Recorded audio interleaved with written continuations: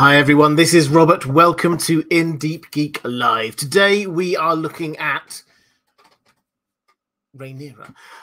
As this is obviously one of the central characters in House of the Dragon, I thought it's probably just worth, right at the front of this video, just saying what the spoiler policy is for this channel. And it's quite simple. Show spoilers are not okay. Book spoilers are okay. The book has been out for a while, Fire and Blood, and they are at the moment following quite closely to the book. That they haven't copied everything exactly. Some things in the book are quite up in the air. Maybe this happened, maybe that happened, and they've made a choice on the TV show. But obviously some of the things we're going to be talking about are in the future for Rhaenyra in terms of the book, and will probably happen roughly along those lines on the show. So that's where we're at. As long as everyone's on board, then we will get into this. I'm not going to do, I normally try and do a sort of an overview of a Targaryen's life. We're going through a long series of looking at the different kings and queens and could have been kings and could have been queens of Westeros. Normally I try and do a little bit of an overview of the character history. I thought for this, it's as everybody's, I assume, seen House of the Dragon, we know a lot of this background, so I'm not going to go into huge amounts of detail, but I will just pick out a couple of things that I think it's worth emphasizing from the book perspective that make it slightly different to what the dynamic is on the show. And the main one is that Rhaenyra, as we know, she is the only surviving child, oldest daughter, only surviving child of Viserys and Queen Aemma. Aemma died in the book when Rhaenyra was 8, and Viserys remarried when she was 9. And Alicent at that point was 18. So the dynamic that we have on the TV show, pardon me, sorry, I got a bit of a cough today. The dynamic we have on the TV show is a very strong one between Alicent and Rhaenyra, and we're almost being invited to see season 1 of the show as being very much the breakdown of that strong, close bond between the two of them. And can they, right at the very end, it was a question of, can the two of them find a way to not go to war with their great childhood friend? Now, that's not the case in the book. That's simply not how this George R. R. Martin has set this up. To start with, they got on like a stepmother and a stepdaughter. Rhaenyra was 9. Alicent was 18. Rhaenyra at the time was the realm's delight. Everyone loved her. She was precocious. She was bright. She was beautiful. She was everywhere. It's very rare to find Viserys without Rhaenyra close by. And everybody loved her. And that dynamic was played into by Alicent until she and her new heirs that she was producing, or potential heirs that she was producing, started to be a threat. And it was as Rhaenyra grew up, she saw more of this threat, and as more people started to come around to the idea that maybe Aegon should be the main heir of, or the heir to Viserys, that's when this started to break down. So it's not a matter of there being a great friendship that broke down over a long period of time. It's a matter of the dynamic between the two of them shifted as they both grew up and as the situation changed. So that's the first thing I would probably wish, and is pretty well reflected, I think, in the show, but I think it's probably also worth pointing out, is that Rhaenyra, by the time of the outbreak of the war, Rhaenyra is still relatively young. Yes, by that point, she's had 5 children, 2 marriages, but she's still only 32, something along those lines. So this is not a matter of her suddenly being ancient. She is somebody who has settled down by this point and seems to be in a very different mind situation to where Alicent is. So those are the two big things I would probably just sort of draw your attention to in terms of sort of the difference between the show Rhaenyra and the book Rhaenyra. But let's get into a couple of things just in the chat. First of all, Ryan Larkin, thank you very much for the super sticker. I appreciate that. Mike Schwartz saying, love you, dude. I love you back. Saying, what do you think was Rhaenyra's greatest mistake during the dance? Well, that's an interesting question. I think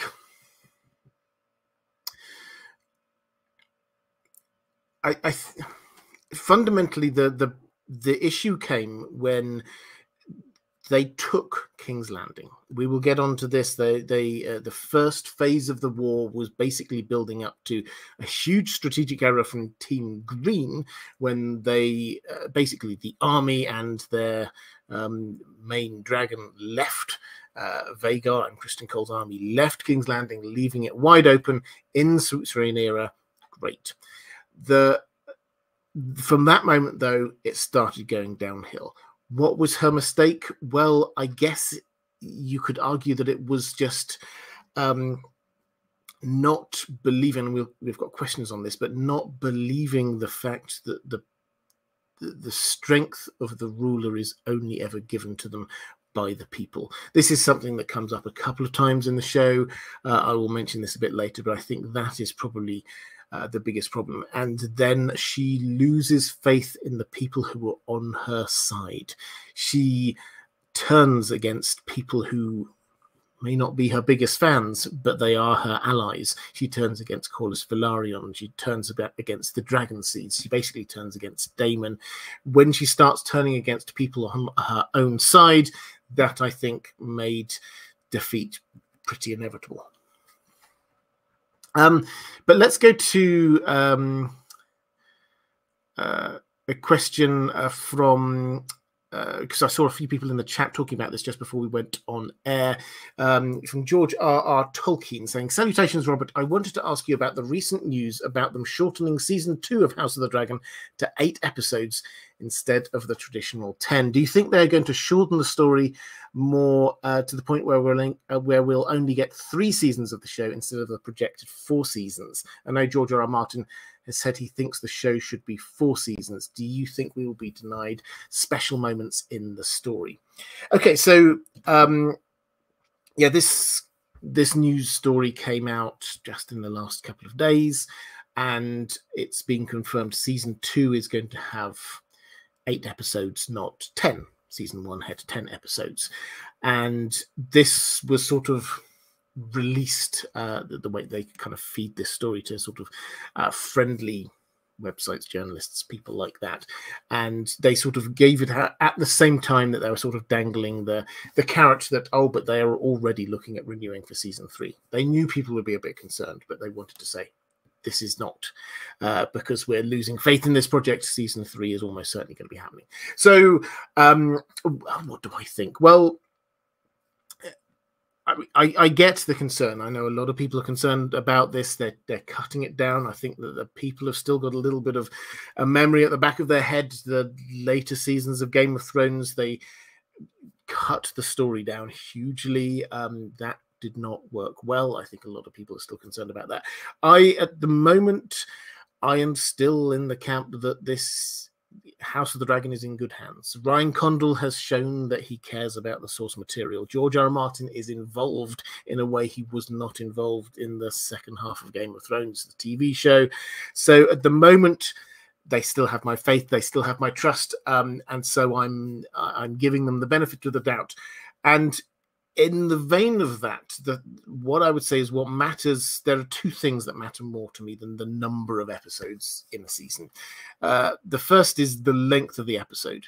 House of the Dragon Season 1, the episode lengths were pretty impressive, actually. They averaged over an hour each. If you compare that back to Game of Thrones, then those episodes averaged 50 minutes or so, about 10 minutes less. So what we've got going on with if we have an 8-episode season, which keeps up the hour-plus length, that's actually, in terms of screen time, probably roughly the same as having a 10-episode season of something like Game of Thrones. So I'm not too bothered about the screen time if they're going to keep up the episode lengths. If the episodes are going to come down to half an hour, that might be a concern. But if the episodes are staying long, less of concern. The second thing is I'm a big fan of allowing of making sure that the each episode and each season follows the right arc, and you're not chopping things to reach some kind of predetermined number. What I mean by that is, back in 10 years or so, when we had just network TV stations, not so much streaming, you would find particularly comedy shows where you have this certain number of minutes, you have a certain number of shows you have to do each season. You have to make sure that the plot for something fits into those parameters. This fed over into drama series as well, and it was very clear. You have this number of episodes per season. Each episode is this number of minutes. That actually is the enemy of good art, in my view, because you should allow the story to go the length that it needs to be. If you look at A Song of Ice and Fire, the way that George R.R. Martin writes, he doesn't write each chapter of a set number of words. Some of them are like 2, sometimes even 3 times the length of others, because he needs in a particular chapter to get a certain arc done. Similarly, within books, the books vary in size because he needs to get a particular arc done for a particular book. That, I think, should be the same for TV shows. As far as I'm concerned, if they've sat down, and this is what they're telling us, and I'm going to believe them for the time being, but this is what they're telling us, is they sat down and worked out and said, you know what, the story we're trying to tell in season 2 is 8 episodes long. If that's the case, then it should be 8 episodes long. I do not wish them to pad it out to 10 episodes. The concern is if they are then saying, okay, well, we're trying to squish down. The story should have 4 seasons of 10 episodes, and we're going to squish it down. I've not got a hint of that yet. I don't think... Yes, there are lots of cuts going on across streaming services all over the place. I don't think that House of the Dragon is what's going to get squeezed. I think that this is one of the tentpole products that HBO have. This is the thing that they want to get right. They're going to give the maximum amount of freedom to Ryan Condal and George R.R. Martin, who's heavily involved in this, to get this right. My understanding is that we're still looking at 4 seasons. They have discussed doing it in 3 seasons. It depends. For me, it depends on what story you're trying to tell. If you wish to end it at the end of the Dance of the Dragons, you could cut that off when, I don't know, when Rhaenyra, #spoilers, when Rhaenyra gets killed. You could end it there. You could probably squeeze that into 3 seasons if you wanted to. If you want to tell the whole story to where I would like them to take it up to, which is the moment at which Cregan Stark turns around and heads back up north. We know Aegon II's dead. Aegon III is going to be crowned. If you take it up that far, I think that's a 4-season show. And I think that there's a very clear... I thought about this far more than any sane person should do. I think there's a very clear breakdown. Season 1... as we've had, is the build-up. Season 2 takes us all up to the fall of King's Landing. Season 3 takes us to the second fall of King's Landing. Season 4 takes us through to the end. So that, for me, is how this works as a structure. Maybe they've got other ideas. But in terms of the main concern here is the announcement that there's going to be 8 episodes rather than 10, a good or bad thing. I think the answer is, let's wait and see.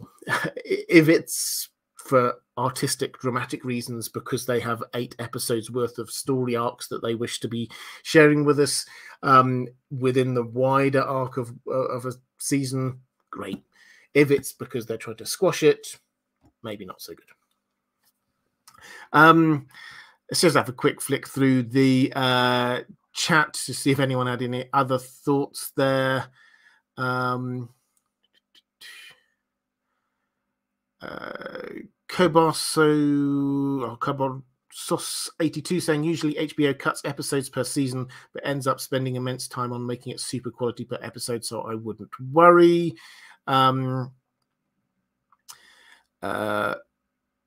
Greek Weirwood saying British seasons were shorter. Yeah, in terms of TV shows, they often would have been in the past. If you go to, I mean, actually, if you think of like something like 40 Towers, for those who are fans of classic British comedy, that only did 2 seasons of 6 episodes each. The original British Office, similarly, 2 seasons of 6 episodes each with a Christmas special. They did not. The British standard has never been for like 10, 20 episodes per season. Joseph Newhouse saying, hi, Robert, thanks for the inspiration. Thank you very much. Dirty Sheepdog saying, I'm not worried about the 8-episode season. Just hope that it doesn't lead to shorter seasons in the future. Yeah, I mean, the question is whether this is setting a precedent. I don't know. I've not really seen it. Flick through. Okay. Matthew just saying, what? Only 8 episodes? Why? Yeah, we were just talking about that. Okay, let's go to a question from Martin S. saying, good evening, Robert. Maybe you've talked about this at some point, but is the relationship between Rhaenyra and Daemon in the novel the same as the show, or have they changed that? I mean, these kinds of things are always quite hard because the book is not written as a novel. It's not written even with one clear timeline going through. It's written as a history book, an in-world history book, where the maester who's writing it sort of says, well, one source says this happened, another source says that happened, a third idea was this, I'll allow you, the reader, to decide. That happens a lot in Fire and Blood, which means that actually part of the dynamic of reading that book is you are deciding for yourself. You're trying to read between the lines to understand what's happening and to decide for yourself what these different characters are like. We do not get POV chapters like we have in A Song of Ice and Fire or Dunk and Egg. We don't have that kind of thing here. So in terms of the relationship between Daemon and Rhaenyra, a lot of the same things happened in the book as on the show, although in the book we're left to decide whether that was exactly what happened or whether something slightly different happened. It's probably worth saying that the bigger change is not actually to Rhaenyra. The bigger change is to the character of Daemon. They have shifted the character of Daemon Targaryen, in my view, quite significantly. Not in a bad way. I think Matt Smith's done a fantastic job. I think he's a great character on the show, but he feels quite different. Because, and they were quite open about this, because they said early on, they sat down and worked out what is driving Daemon Targaryen. What is it that's his main driving force? And they decided that it's actually his love for his family is a bigger driving force than his desire for power. That's not quite how I saw it in the book. His character is a lot darker, I think, in the book, and feels a lot more dangerous. And at almost every turn, he seems to be trying to grab power for himself. That definitely isn't what's happening on the show. Yes, he does seem to want power, but you can see his Achilles heel, Viserys and Rhaenyra, all the way through season 1. You can that is the key driving point for Daemon, and that fundamentally therefore shifts our understanding of that dynamic, that relationship between the two of them. On the show or in the book, you look at it and think almost as if he is using her. He is using her as a way to get to power. There might well be a strong relationship between the two of them, but clearly this seems to be an element of it. On the show, there seems to have been that bond, that kinship between the two of them, and he is vulnerable. He is vulnerable when she is concerned. If she gets angry with him, you think that that would hurt him hugely, which is something to keep an eye on for later on in the season. Season 3, probably. But Viserys was a vulnerable point for him, and Rhaenyra is a vulnerable point for him. That's not something we ever really picked up on in the books.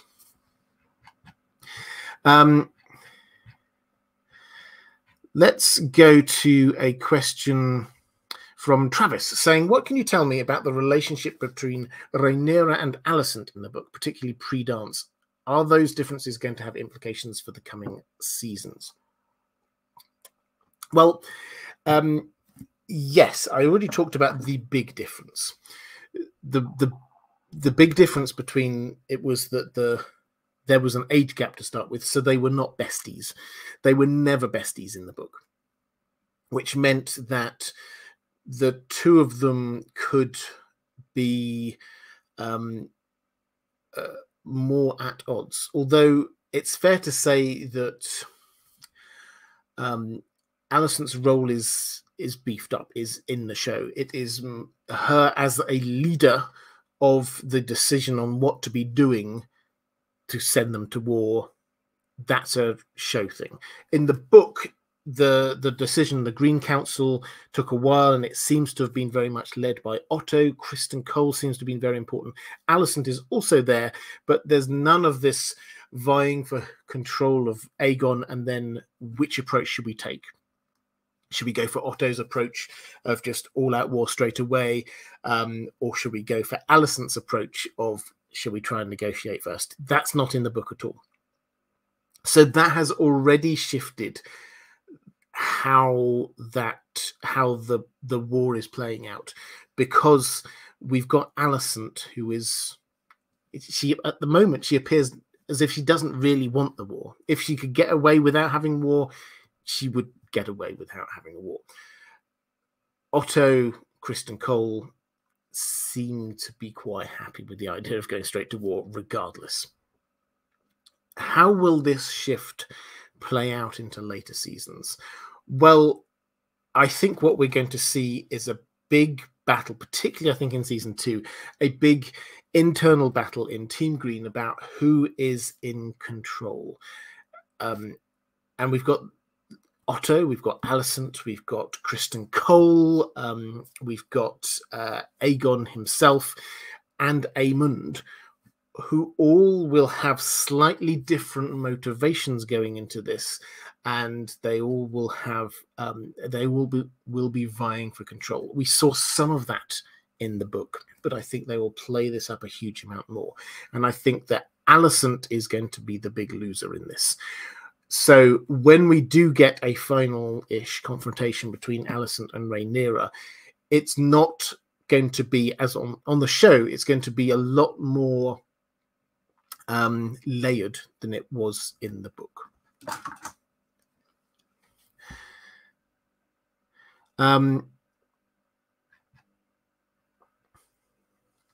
Kaziglu Bay saying, based on the show character, who wins in a fight, Rhaenyra or Alicent?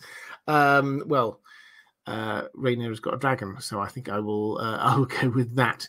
Carl Karsnark saying Alicent and Rhaenyra being the same age also makes the story generational. Old guard like Viserys, who still have a wee bit of connection to the old country, versus new, entirely Westerosi families and politics. Yeah, so they played up, and I think this was good. They played up on the show the difference between the more Targaryen-y Team Black. We have particularly Daemon being established, set up as very much this voice of what it's like to be Valyrian. He speaks Valyrian a lot. He sings to Vermithor the dragon. He brings gifts of Valyrian steel. He's the person who's there representing old Valyria. Alicent is now representing the Faith of the Seven, effectively the Westerosi gods, with her seven-pointed star necklace, which she's got there. And although, yes, she's quite happy for her children to be riding dragons because that brings power, that's not, this isn't a Valyrian thing. Maura Lee, thank you very much. Very generous. Thank you, Maura. Saying, just a show of love, support, and appreciation for the fabulous content, stories, and merch on the 3 channels. You are the best. Hugs to Dan, your handsome dog. Well, thank you very much. Yes, 3 channels now. In case you have missed it, I have got my 2nd channel, which I've had for a while, The Well Told Tale, which is me reading audiobooks. If you like the sound of that, go and check out The Well Told Tale. But I'm still sort of soft launching it. IDG Live. There's a link down in the description. There'll be a link at the end of the video as well. IDG Live, which is where all my live content will be going. As of May, these live streams will be moving over to that channel. Easy to find, do not worry. We'll be doing exactly the same thing over there, plus short form content, interviews with people, that kind of stuff. So that's going to have a slightly different feel over on that new channel. If you want to go over there and subscribe, I'm already starting to put new bits of content on there, as well as these live streams after they have aired. And Marley, thank you also for the super sticker. Dagon Tranos saying, in Fire and Blood, Rhaenyra is early on very imperious and dark, while show Rhaenyra is chill and her dark side is mostly triggered by traumatic events. I don't get the same vibes. So, I mean, I don't know whether when you're saying Rhaenyra early on very imperious and dark, I think I got the impression on the show early Rhaenyra was just struggling to find her role.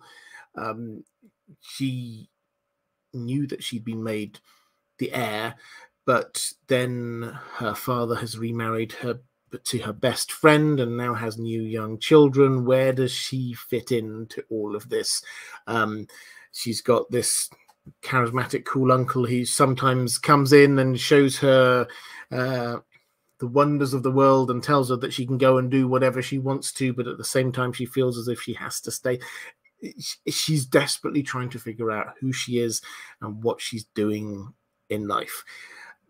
That is my take on the show, the early Rhaenyra on the show. In the books, early Rhaenyra starts out as the realm's delight, but then slowly over time starts to grow more suspicious and then disliking and then eventually basically hating Team Green. So that's my kind of take on both of them. They got the moment sort of right. I think that she is taking a darker turn. It'll be really interesting to see whether they go with this in season 2, because she does in the book. It's when Aegon is pronounced king and she loses her child, that sends her into this black dark rage, which is then added to when she loses Lucerys, her son, in the dragon fight that we saw over Battle over Shipbreaker Bay, which we saw at the end of the season. On the show, yes, she was sad about losing her child, but it really was, they waited for the dramatic moment of the, by the way, your son has been killed. That's the moment she turned. But in both, they had this moment. They had this time when she had been simmering feelings of resentment towards the other side, but then suddenly she's gone. And that is the moment which we should be looking back on. In season 2, we should be looking back on and going, from then on, she chose a different path. Like Cersei, she woke up and chose violence. Andrew Kay saying, in the text, though she was quick to anger and held on to any slight, even fed people to her dragon, and likely complicit in Laenor's death at this point. House of the Dragon is a more favourable portrayal. Yeah, I think most of the characters in House of the Dragon, I think it's fair to say, they've softened, given a slightly more favourable interpretation of, I think there are a couple. Otto and Kristen don't come out very well. Larys Strong doesn't come out very well. But there are Daemon, Rhaenyra, Alicent, a lot of characters, Viserys, come out a lot. You have a lot more sympathy for them, which I guess works because we don't ever see their POV in the book, whereas on the show we do understand a whole lot more about what drives them. But yes, Rhaenyra definitely is a sympathetic character. What will be interesting is over the course of probably the next couple of seasons, she should start doing things which we unambiguously should go, no, that's not a good thing. That's pretty bad. Will she keep our goodwill? Will they try to make us sympathize with her still when she goes down that sort of slightly darker path? That will be quite interesting to see.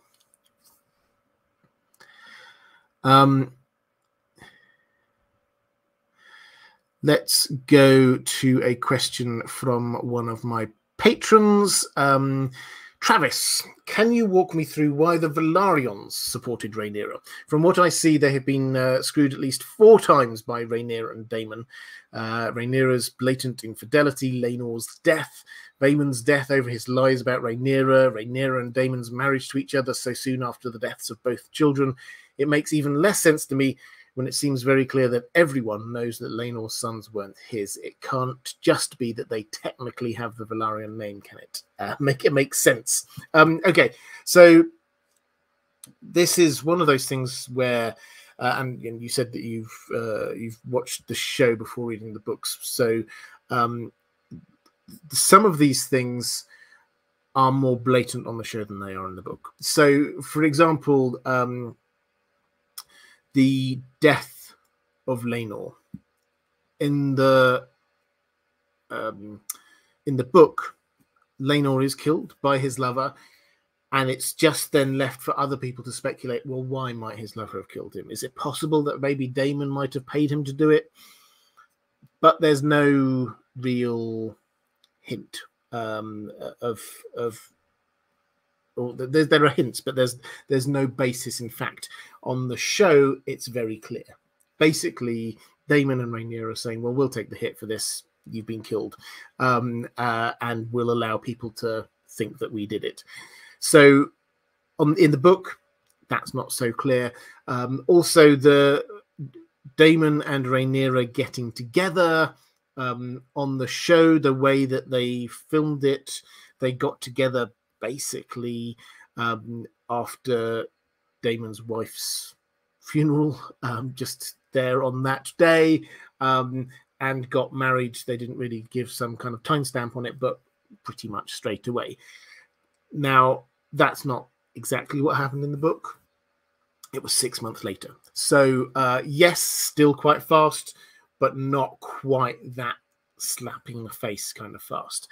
So a lot of these things, they in the book it's not as clear, and so it is, in my view, as simple as saying House Velaryon supported Rhaenyra because that was their team, and they lobbied hard for Rhaenyra to marry Laenor. They knew that Laenor was gay, and I think that they probably figured out, like everyone else, that her children were not Laenor's children. But this brought the Velaryons into the ruling family. So what was the other option? That they support Aegon, and that's not going to bring about the Velaryons coming into being part of the ruling family, because we've already had Aegon has already married his sister, so that is out of the way, so they can't even marry into it again. No, their fates were tied with Rhaenyra, and so they just went with it. Martin S. saying, it seems Westeros is largely inspired by British history, particularly the War of the Roses. Is there some inspiration from other places on Earth too? Well, yeah, there's a lot. So Westeros but there's a lot of British history in Westeros history. And I'm not going to go through all of the inspirations we've got here. People in the chat, I'm sure, feel free to drop your favorite bit of inspiration from around the world for different things. But geographic-wise, then yes, broadly it's based on the United Kingdom. The War of the Roses was the inspiration for A Song of Ice and Fire. It doesn't mean it's matching up exactly to it. The Anarchy is the bit of British history which is matching up most with the Dance of the Dragons. So he does take these bits of inspiration from British history, but it's not just British history. There's a lot of other things which are in there. And Dawn, as a random example, that's not British in terms of inspiration, and also you will get, for example, the Iron Islands. The raiding and reaving there is a lot more Viking feel than British. Terra Incognita saying, I think in the show it was ambiguous enough that it could have been months. Yeah, I agree, but the way they cut it, this is talking about the marriage between Daemon and Rhaenyra, the way they cut it was straight afterwards to make it feel like it was pretty immediate. They certainly got together immediately afterwards.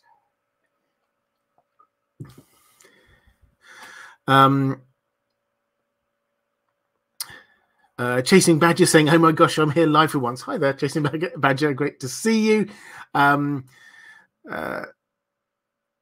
Let's go to a question from Luna Cascade. Hello, Robert. Thank you for covering Rhaenyra. You're welcome. She is one of the most complex characters in Fire and Blood, House of the Dragon. Can you please speak to the evolution of her character behavior from spoiled, entitled preteen, the kingdom's delight, the realm's delight, to anxious princess, to mature or vengeful, jealous queen? What is her primary motivation to become queen? So, I mean, I think the primary motivation is that she has been told that it's hers.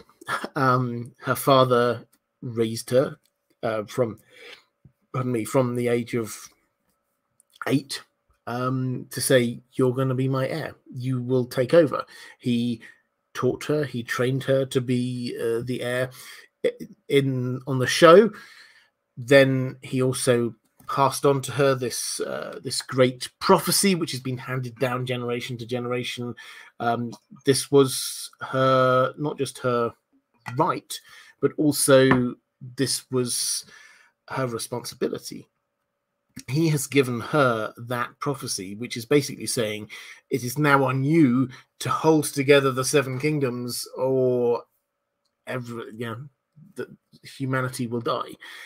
So on the show, they've even given her a higher calling than just, well, I was told this was mine. So I think, although that's not in the book, I think we can... George R. Martin was aware of this, and I think that he sort of hinted that there is something, if not exactly that, then something very much like that behind the scenes in the book. So there is this kind of feel that she should be queen. But I think it also goes with this kind of, you call it entitlement, and I think I would agree, is that she was in the right, I think, pretty clearly. She had been named the heir, but that meant that she felt that she should be queen. And so when that was taken away from her, this was a sense of indignation. This was a sense of wrongness. This was a sense that this is something had been taken from her that never should have been taken from her. So yes, she then started getting angry, because then we probably shouldn't lose sight of the fact that from her perspective, she was wronged again and again and again right at the beginning of the war, before anything else happened. First of all, she was wronged by the fact that her throne was taken from her. Then the shock of that led her into such a rage. She had a miscarriage. We're not told all of the ins and outs of this, but the implication of the narrative is that this was the cause, the miscarriage, and the loss of a child. And then when she sends out envoys, basically, who were there told specifically not to fight, she loses a son. to Aemond. She has, before any actual fighting has happened, she feels like she's had 3 things go against her, huge personal hurts to her. So yes, she does start to get angry at that point, and I think we can understand on a very human level why she gets angry there. She's just lost children, and so she then has to work out who actually is with her. She thinks that the entire realm has already sworn fealty to her, and she now has to go around and find out who actually meant it. In terms of the sort of the anxious princess, this is something which they've not really shown us yet on the show. And they only really hint at it, I think, in the book. But this is an extra layer to her character that George R. Martin, it's very much a show, not tell kind of thing. He says that oftentimes she would, when she started getting stressed, she would play with the rings on her fingers, actually like rubbing the fingers raw by her sort of moving around with the rings on her fingers. And that shows that she's holding a huge amount inside, particularly in the build up to war. It's almost as if she's holding back who she is and what she's feeling. And we see that in this, psychologists have got a phrase for it, something displacement behavior is that she's doing. She's moving the rings in a way which is just letting out some of that feeling.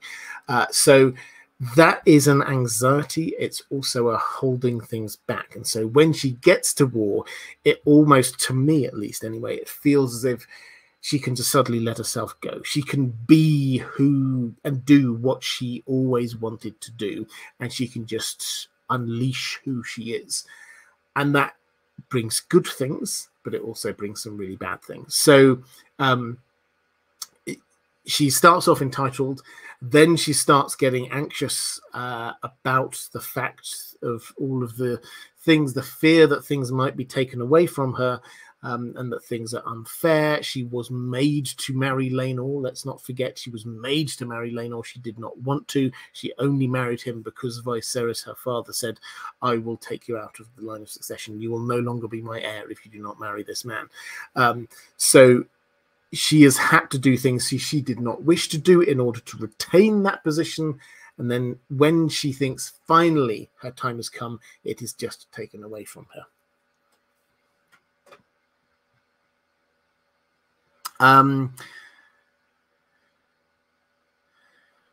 Uzair Ahmed saying, have you done your research yet with links on Ottoman Sultan Murad IV and Maegor Targaryen? Yeah, this is something you asked me a while ago. I did have a quick look. Yeah, there definitely are a lot of similarities. This is a sultan from the Ottoman Empire who he died very young, but he had a whole host of concubines, and none of his sons from those concubines lived or even lived longer than he did. So there is certainly a vibe to Maegor about him. Yeah, that's a good spot.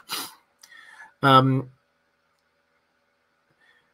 Case saying, though Text Alicent was quite ambitious and complicit in her own right, but yes, heard Otto's poison for quite a long time. Yeah, so the Alicent, as a sort of the counterpoint to Rhaenyra, also is somebody who is placed in a situation where she is maybe having to do things that she did. I mean, it was very clear on the show. She was doing things that she did not have to or did not want to do, or things were done to her that she did not want to have done. Andrew Kay saying, I personally see a lot of similarities between Rhaenyra and Cersei, especially the perceived slights and resentment of the system and patriarchy. Yes, there's definitely an element there. One thing, I don't think I've got a question on this direct, but it's something I've mentioned previously when talking about Rhaenyra. I think one of the things which is going to be a very clear echo from the Dance of the Dragons across to A Song of Ice and Fire is what happens when Cersei rules effectively. So we don't know exactly what's going to happen, but the way that A Song of Ice and Fire has been set up is that Cersei is going to do something big and dramatic, which is going to try to take out the Faith of the Seven and its power base within King's Landing, and also the Tyrells. Now, perhaps she's going to blow up the Great Sept like she did on the show. Perhaps she'll do something slightly different, but it's going to be something like that. But after it, she is going to be effectively ruling. She's already lost Kevin Lannister. The very last chapter we have of Song of Ice and Fire so far is the loss of Kevin Lannister, and that's an epilogue chapter, and we see that going through. If you read between the lines, it's a fantastic chapter. Again and again, we see Cersei basically saying what she thinks should happen, and Kevin going, no, that's not a good idea.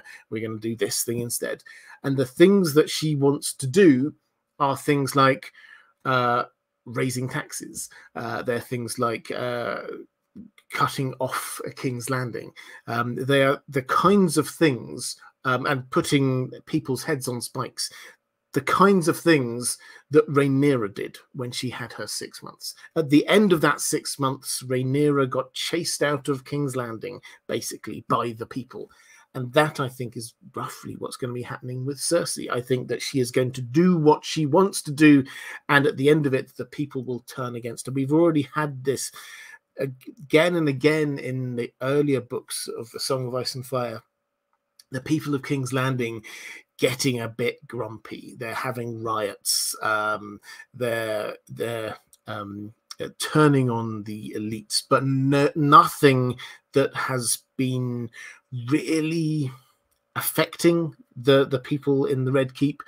I think there will be a time. George R. R. Martin has been setting this up. There's going to be an equivalent of the storming of the Dragon Pit, which will lead to her being pushed out.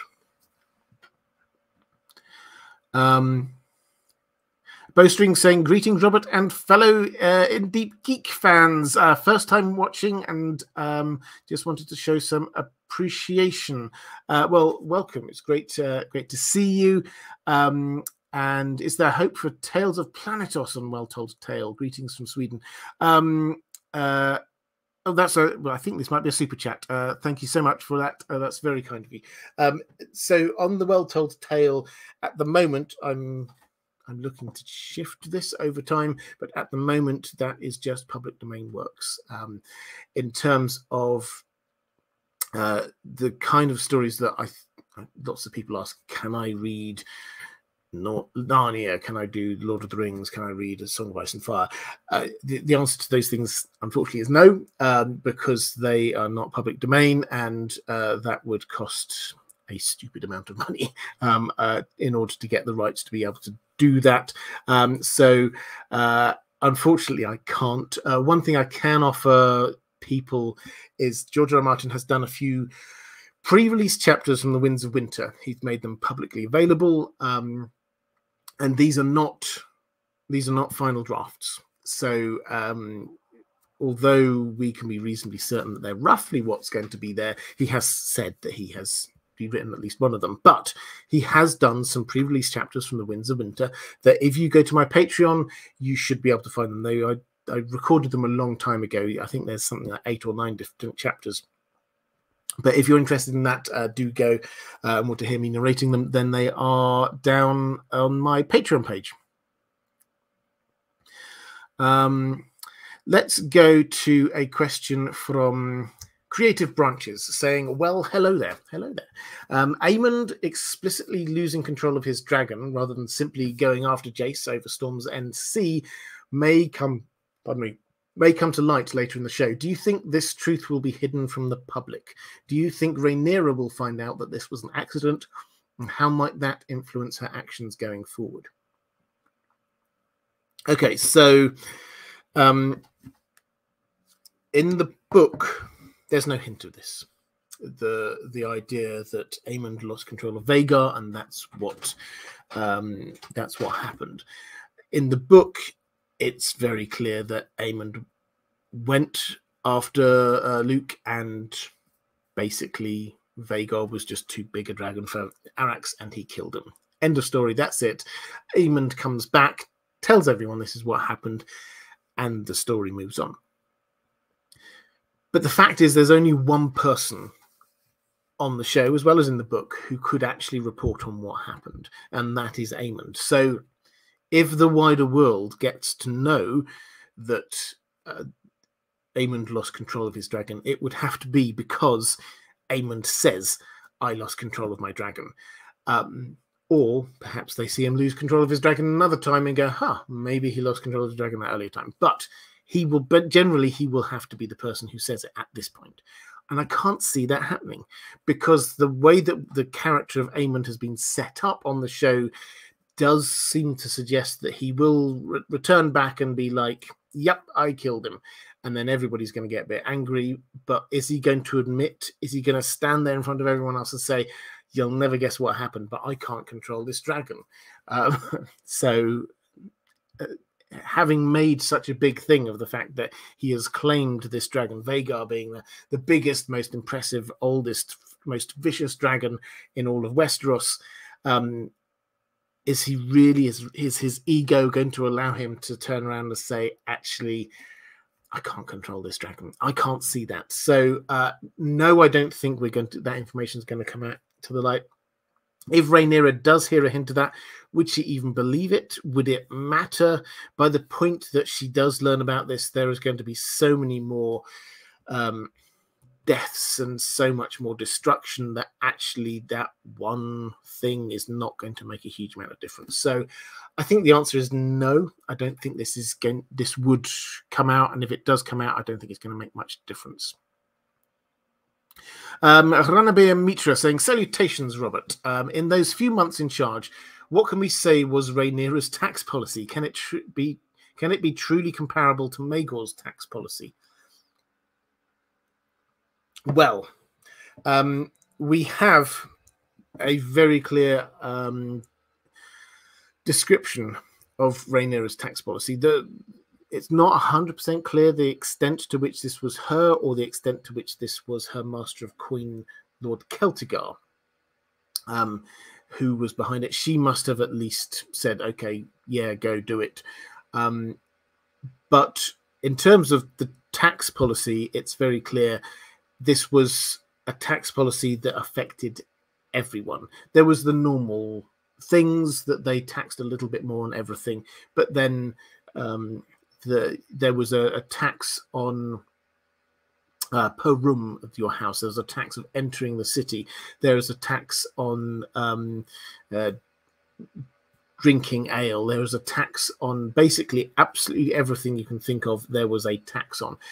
This was in stark contrast, or George R. Martin places it in stark contrast to the description we have of Jaehaerys's tax policy, where he very clearly went for a more progressive tax policy, in which, this is Rhaegar Draz, his Master of Coin, in which he taxed luxuries. He taxed the things that only the richest could afford. So they couldn't really say, oh, and that's not really very fair, because it's like they don't have to buy themselves all these silks and gems and things like that. Nobody's making them do it, but if they want them, then they have to pay the tax.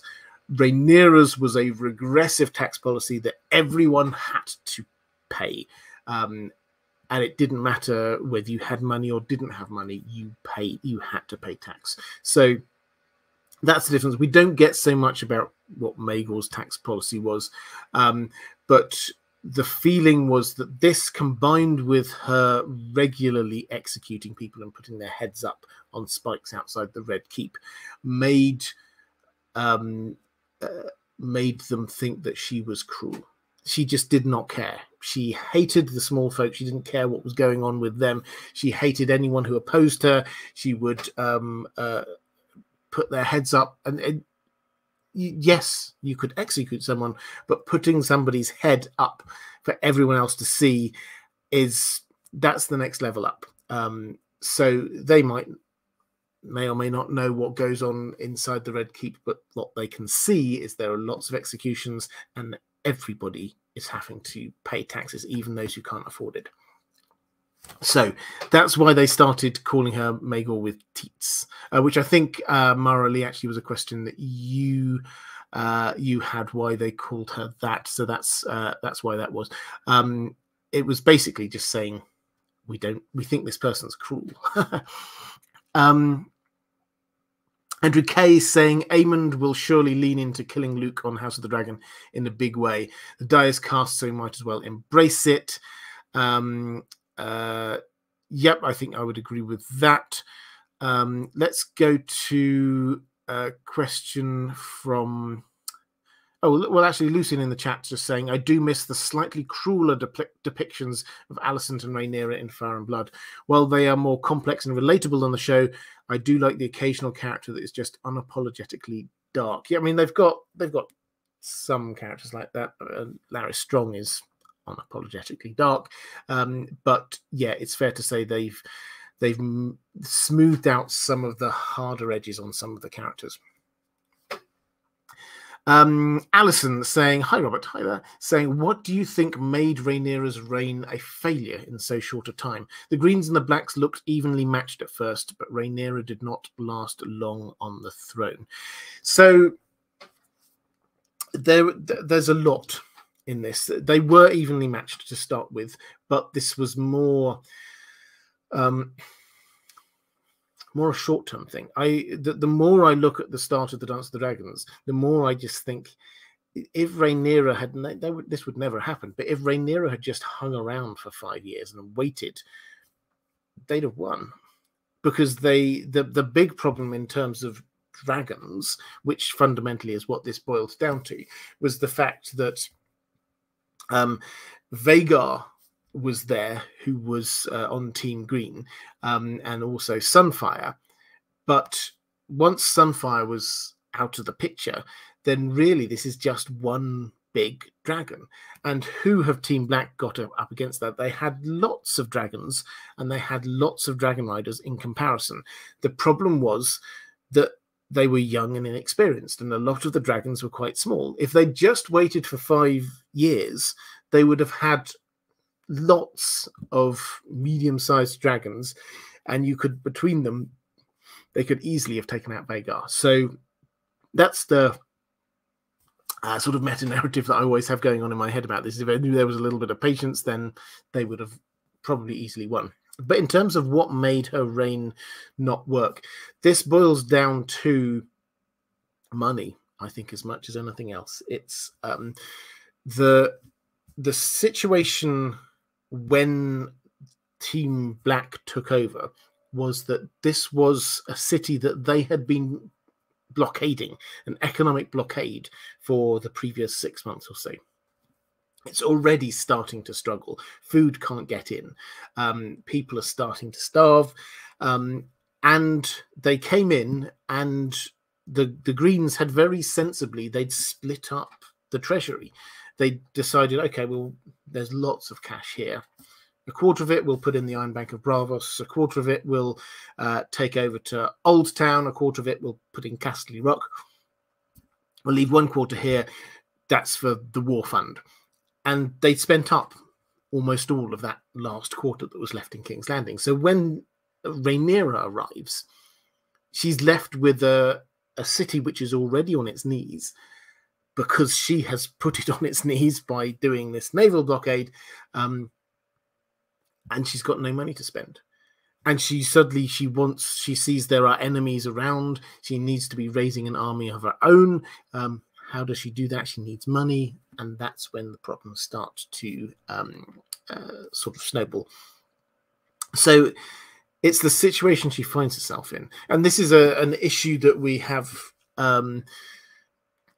not just throughout sort of the world of Ice and Fire, but also in the real world, is that every leader, what they can do is dependent on the situation they have before them. I mean, feel free to insert examples from your own countries and your own worlds and understandings, but if somebody comes into a situation where they have no money and they have no room for maneuver, then they probably can achieve a whole lot less than somebody who comes in right in the middle of an economic boom.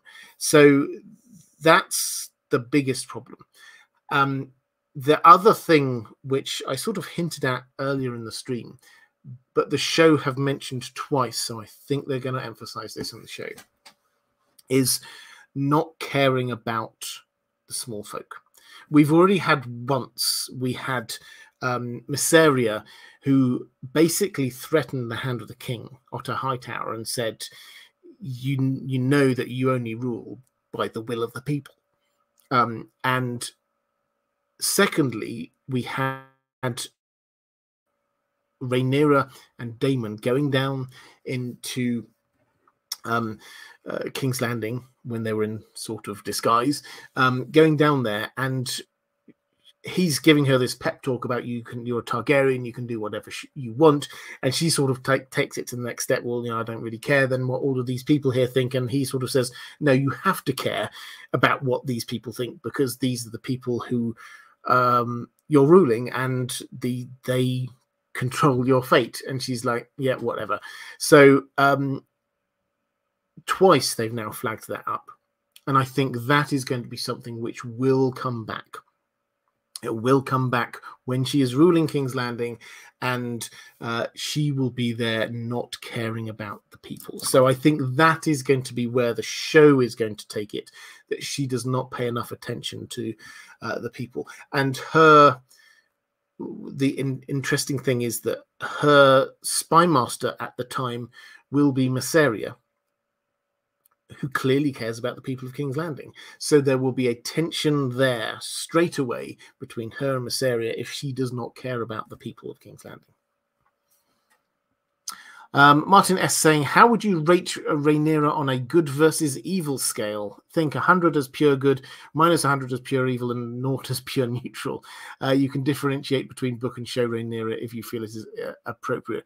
Yeah, I mean, I'm sort of going to sidestep this one because I don't think George R. R. Martin writes characters on that kind of sliding scale. I don't think that's the way he wants us to see characters.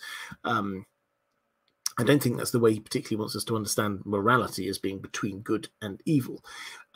So in terms of the characters, though, see how I can sort of answer this in a slightly different way. I would say both book and show Rhaenyra clearly do love their families. They clearly have some sort of a sense of right and wrong,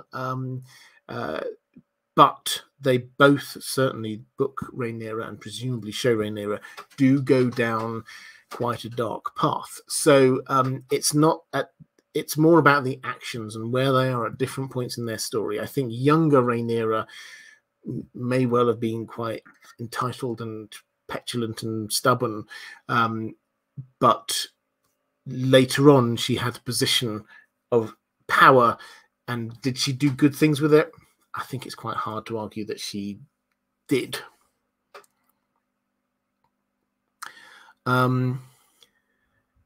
Let's go to a question from Maura Lee, saying Rhaenyra eventually took the capital and reigned for half a year. The maesters noted that she would often get cuts when sitting on the Iron Throne, and stated this was the Iron Throne rejecting her and that her time on the throne would be limited. He also asked about whether the Iron Throne was judging Viserys. So, yeah, the maesters don't... they don't come to that conclusion. They say that other people did. They say that some people saw this, and this is what has apparently happened with Rhaenyra. People saw this, the cuts, and saw her bleeding, and decided that this was the Iron Throne who was judging her. Now, I did do a video a long time ago if you want my full thoughts on the Iron Throne judging people. The basic point, though, is that most of this does seem to be an easy way for people to back up what they want if they don't want Rhaenyra to be sitting on the way of doing that is by pointing out, oh, look, the Iron Throne is judging her. If they don't like a king, the Iron Throne is judging him. That seems to be a sort of a standard thing that you can say in Westeros. Now, what matters more always in George R. Martin's world is how people react to this rather than the truth or not of a situation. Personally, do I think the Iron Throne is judging? No, I don't think it is. If it is, then I think that the likelihood is that it is judging not by whether somebody is a good person in our standards, but by whether or not they are doing what a Targaryen ruler should be doing according to Aegon's prophecy, the Song of Ice and Fire, because this was a magically created throne. This was created by dragonfire, and it is and Aegon clearly put thought into this, and he clearly decided, this is Aegon the Conqueror, and he clearly decided that he wanted a throne that you should not sit easily on. So he thought about what the purpose of a throne was, not just for the people who see it, which is the thing we often talk about with the Iron Throne, about how imposing it is and what message it sends to everyone. But Aegon seems to be caring more about the what impact that has on the ruler. So it's probably not a magical thing, but if it is, then it will be something that Aegon himself put in there, and that will be more about whether somebody is doing what they ought to be doing to keep and honor that prophecy.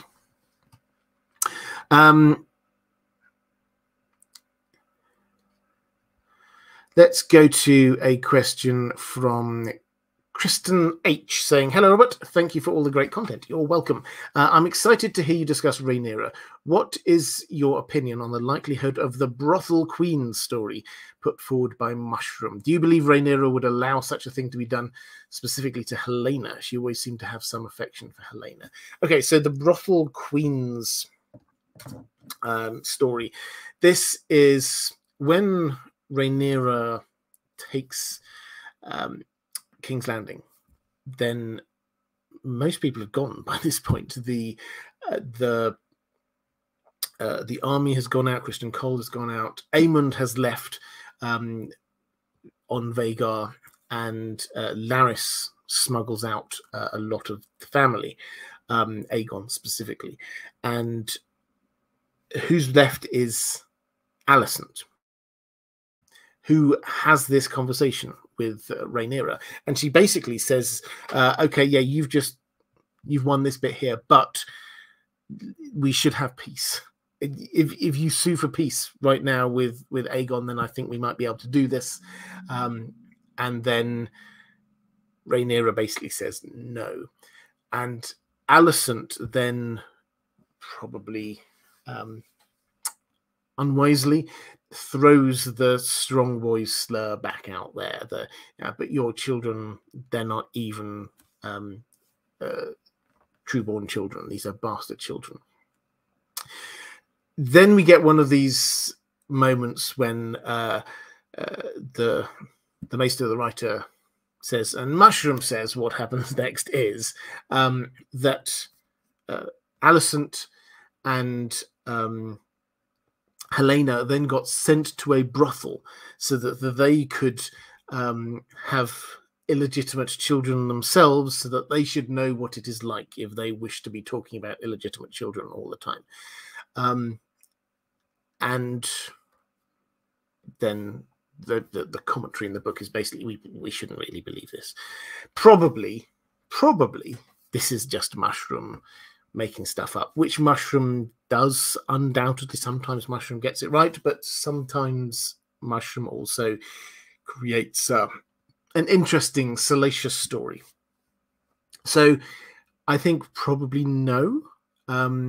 Maybe they will, on the show, they will I think they wouldn't want to ignore this in any event, but I think perhaps they will have something like a threatening to send her there. I don't think she would send Helena. I don't think she's got anything specific against Helena. But Alicent, if the relationship between the two of them has broken down so far by that point, that they're hurling abuse at each other, and Alicent's basically going to be locked up. If Rhaenyra is there saying, basically, you killed my son, then yes, she might threaten that. I don't think that they would actually go through with that on the show, but because they've, as we've said, they've softened these characters a little bit. Happy name day, Lindsay Drohan. And Diego Godoy saying, Hola, Robert. Hola. My question is a hypothetical one. As far as Rhaenyra knew, her second-born with Daemon, Viserys, was lost and presumed dead when his ship was intercepted in the Narrow Sea. Would any of her strategies that followed that event have changed had she known that Viserys was actually alive and well in Essos? Interesting question. So I think no is the short answer. So what happens is we get after Rhaenyra loses one of her sons, she, not just her, Daemon, decides that Daemon and Rhaenyra's two young children should be sent off to Essos for safekeeping. They hire some ships, they send them over, but they get caught up in a sea battle, and whereas Aegon manages to fly back on his dragon, Viserys doesn't have a dragon at this point. He's just got a dragon egg, and he gets captured and presumed killed. Now, what would Rhaenyra knowing that Viserys is alive have made any difference to what she does? If anything, this would have distracted her attention, because she would have cared so much about the well-being and safety of her son, that she might have started being paying attention more to what's going on in Essos than what's going on in Westeros. So that might have distracted her. In terms of strategy, then no. I think Rhaenyra was not really thinking strategically for the second half of this war. She just was reacting. She just was trying to get what she wanted. So I don't think this would have changed anything fundamentally. If she thought she'd lost her first son, if she then thought that she lost another son, she then lost a third son in her mind, Joffrey, and obviously Jace also dies, then no, I don't think this would. She would have hugged her children closer, but not in a more strategic sense would this have changed what was going on in the war, in my view. Reflective rambling. Happy name day, Lindsay Drohan. You get 2 happy birthdays. Let's go to a question from 444 saying, Hi, Robert. Do you think that in other circumstances, Rhaenyra could have been a good ruler, or was the issue a lack of good ruler necessary attributes? Could she have made better decisions if she hadn't experienced the death of almost all of her children? Well, I think undeniably, not only was she presented with a very hard situation, no money, starving people, and a desperate need to raise some cash. That was a hard situation for anyone to come in. But she'd come in at a time when she'd been experiencing loss and death. And she will not, with the best will in the world, none of us would have been in a good headspace. Let's put it that way. So we cannot, I think, judge her unfairly or judge her accurately based on that 6 months of ruling. Because if she had taken over, if we'd had the Viserys to Rhaenyra easy, perfect, smooth handover that she was probably hoping for, then she would have inherited a prosperous realm, which didn't need, and she would be in a good place herself, and probably she would have been a reasonable ruler. She had been brought up by Viserys to to know how to rule. So that's half the battle. Viserys, I suspect most people would say, was not the greatest leader, the greatest king. However, the Maesters are very clear that most people within Westeros view Viserys' reign as being the apex, the height of Targaryen power, because it was a peaceful and happy and bounteous time. So could she have been a good ruler in other times? Yeah, I think absolutely she could. We just never got the chance to see it. So Viserys would have been a terrible leader in wartime, I'm absolutely sure, but we didn't get to see that either. Okay, let's go to got a few questions in the chat. Chelsea Oliver saying, hi Robert, hi there. How do you envision things would be different had Rhaenyra been male? Could it have avoided the Dance of the Dragons, married Alicent or Laena? Yeah, I mean, if she'd been male, then there would have not. I mean, to say there would not have been a war. I think a war was going to happen regardless, because that's what Targaryens are like. But the main aim or the main argument for her not inheriting was based on the fact that she was a woman. So I think that the initial stance would have been the same. Alicent would have married, I mean, if we kind of try and map out the history, she would have been named heir, and then Alicent would have married in to I think probably still to Viserys, and she would have had her children, but no one would have said that Aegon should be the first in line. That does not mean that there would not have been a coup attempt. But I think it does mean that fewer people would have rallied behind him, behind Aegon, because the justification was not really there.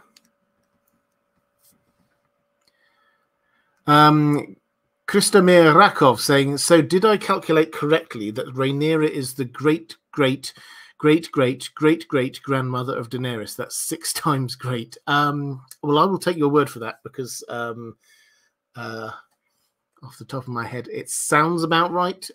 Somebody in the chat will be able to pick up on this. Go and have a look at the family tree. But one of the things which is notable is that all of the Targaryens that follow come from Daemon. All of the kings and the 2 kings which follow after the Dance of the Dragons, they were the 2 children of Daemon and Rhaenyra. And so it is actually Daemon's line, because his 2 children with Laena also survive, and it is through those lines that we get down through all of the rest of the Targaryens. Martin S saying, can George R. R. Martin's world, in George R. R. Martin's world, can dragons run out of fire, if only temporarily? Maybe if their lung temperature drops too low by exhaling heat. Granted, one probably shouldn't think too much in terms of real physics with dragons. Yeah, so George R. R. Martin is very clear that you shouldn't look for scientific answers to magical things. So I think you've answered your own question to a certain degree there, is that no, there's no clear scientific answer to this.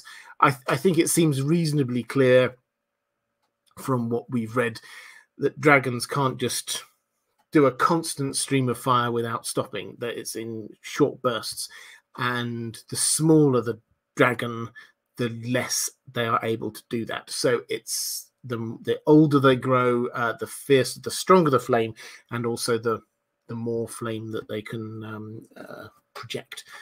So let's not go down into the science of this, but there does seem to be a sort of a limit. AK Channel TV saying, Rhaenyra tried to gaslight the realm. With her being a woman, she needed to be as close to perfect possible, and to say she fell short is an understatement. Well, I don't know about gaslighting, but in terms of trying to overcome prejudice within the realm, then yeah, I don't think this helped the case for future Targaryen leaders, female leaders, that she is not remembered well in history. In fact, although I'm including her in this list of Targaryen rulers and almost rulers, even though she was known as the half-year queen, she was expunged from the history books as a queen. She does not appear on the official list of rulers, which has always felt a little bit unfair to me, because she was ruling. She sat in King's Landing. She was there on the Iron Throne for 6 months. She was indisputably actually ruling for that time. But Aegon II announced that she is not going to be counted because she was a usurper. And even though he clearly didn't survive all that long, and then Rhaenyra's children took over, they seem to not have turned that back. They seem to have just gone, oh, what, fair enough. So we won't have her there on the list of rulers. Yeah, she probably would have had to, and we see this with Dany, that she does, particularly in the male gaze, have to prove herself a whole lot more. For her, there's also an age thing, in that she was 13 at the start of book 1, so she's still very young, whereas Rhaenyra is a bit older.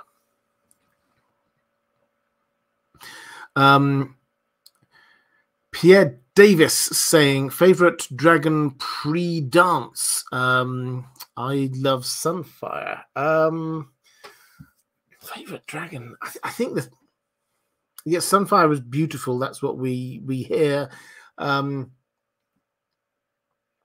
not sure if I have a favorite. I love the Nettles Sheep Stealer dynamic. I think that works really well for me.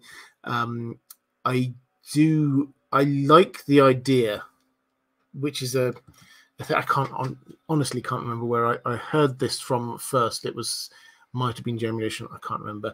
This idea that Dreamfire may match up well with Helena, because this is where dragon dreams come from. Dragon dreams are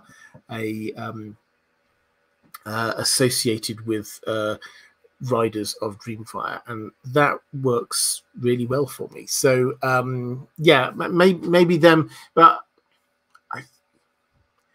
I'm not sure. The thing is that the books, I mean, it's not wishing to criticize George R. R. Martin, but in the books do not develop the characters of the different dragons as much as the show has put an effort into.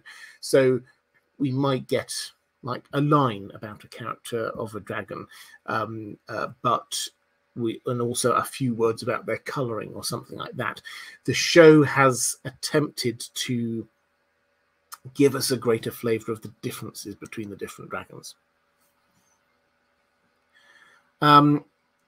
Let's go to a question from Alhad saying, hi, Robert. On the show, the Blackwood-Bracken feud was referred to and happened twice in the presence of Rhaenyra. Where do you think they're going with this? Okay, so the Bracken-Blackwood rivalry in the books is a massive thing, always in the background, but this is a really big thing. Two ancient houses in the Riverlands, they're constantly bickering, constantly at war with one another. They and we see this come through history. The World of Ice and Fire gives us bits of history through this. We see this here in the Dance of the Dragons. We see it appearing in reminiscences from people. We saw it in the Aegon's invasion. This just keeps on coming and keep on coming. They didn't pick up on this at all in Game of Thrones, the TV show. So what are they doing with it here? Because it has been shown, name-checked a couple of times on House of the Dragon. Well, I think the first thing is quite simply, I think that the showrunners were just trying to show us, the fans, that they knew about this kind of stuff. They knew about the wider world beyond just these main houses, and they wanted to show us a little bit of it. And they could do that very easily in the ways that they did. They can just show us a little bit of it, and we, the fans, go, it's the Brackens and the Blackwoods. I see what you're doing there. The vast majority of people would just think, it's two random houses. So I think that's the first thing. It was just a little bit of signaling for us, the fans, to show us that they knew what they were doing. But it does, I think, have a story purpose. There are two parts to how this will probably play out. The first is the battles in the Riverlands. What we should have, probably even in the first episode or two of season 2, is we should have Daemon taking or flying on Caraxes over to the mainland, going to the Riverlands, and basically trying to call the banners. Because the strategic situation for Team Black at the end of season 1 was that they had no allies on the mainland. That's why they were sending people out everywhere to try and find some allies. And Daemon basically said, right, I'm going to go to Harrenhal, I'm going to claim that, and then try and get as many people in the Riverlands to come and support us so that we've got some kind of a foothold on the mainland. Now, what happens then is that there's a series of 2 or 3 battles. They're not huge battles, but they turn into battles between Brackens and Blackwoods. And so I think if they're wishing to show a little bit about how the Riverlands, they're divided, an easy way to do that is by showing this Bracken-Blackwood rivalry. The second thing is that we have a very important Blackwood character who should appear in season 4, and they probably want to just tee this up a little bit so that we're not just going, wow, where's this person come from? Why is this house at all important? And that is Black Allie Blackwood. Now, she plays a hugely important role right at the very end. When we get the Hour of the Wolf, everybody in the fandom, they love Cregan Stark. He comes down right at the end of the war and basically is the boss for just a small period of time, but he just says, right, okay, who needs executing? Right, I'm executing them. Who else needs attacking? Right, I'm going to go and attack them. Let's just deal with all of this stuff and get it done. And it's a very kind of stark kind of approach. But if you take a step back from that, what you see happening there is that everybody has now just been run into the ground. The main houses now, almost all of them had lost their head of house, and then now they've got a child often ruling their house.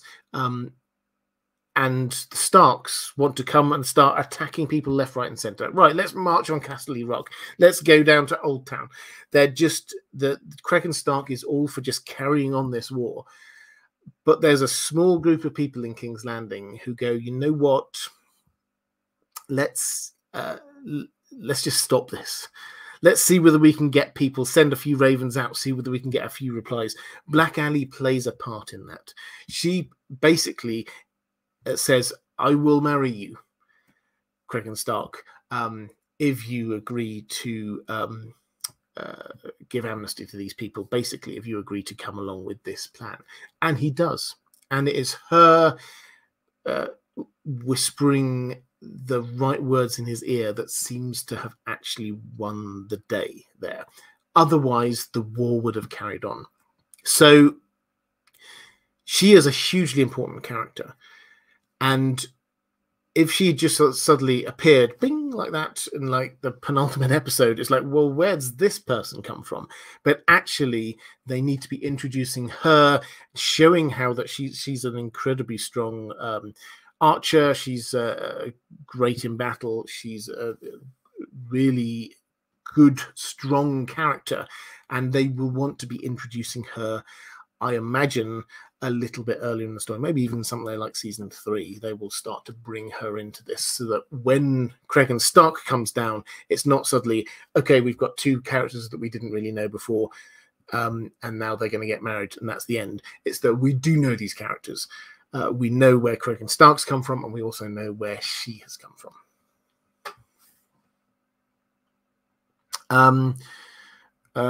Is there Ahmed saying, what were the Martells doing when all of this was happening?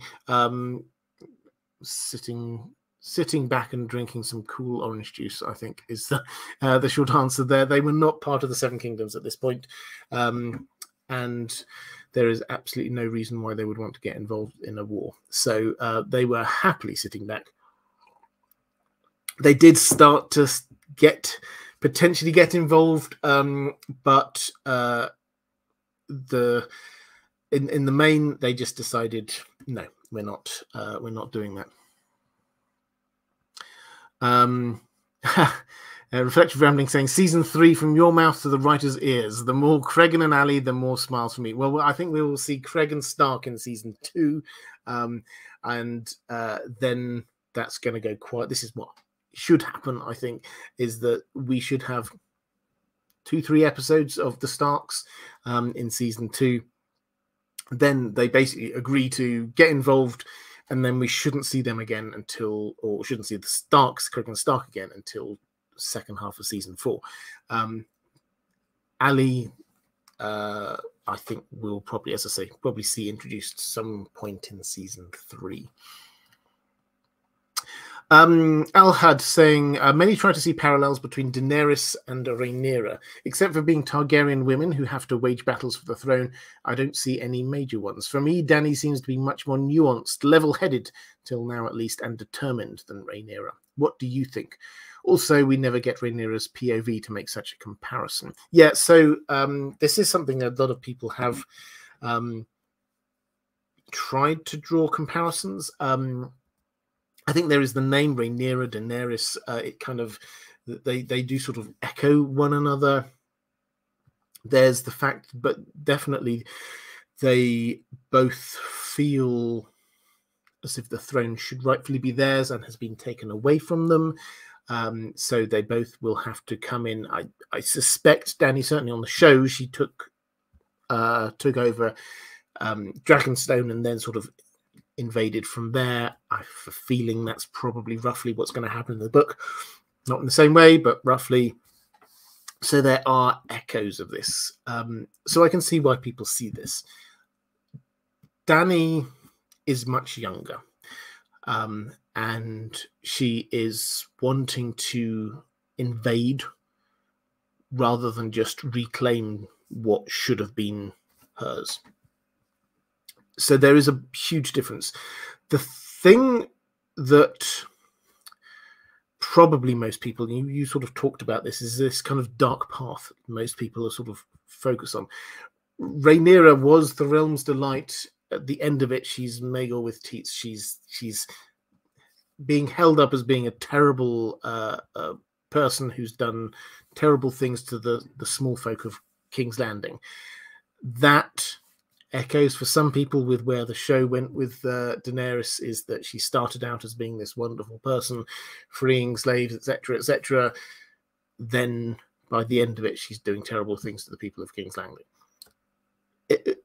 Will that happen in the books? Not like that. But she is going to go down a dark path, not where what I think, this is what George R. Martin has said, she is going to go down a darker path in certainly in the Winds of Winter.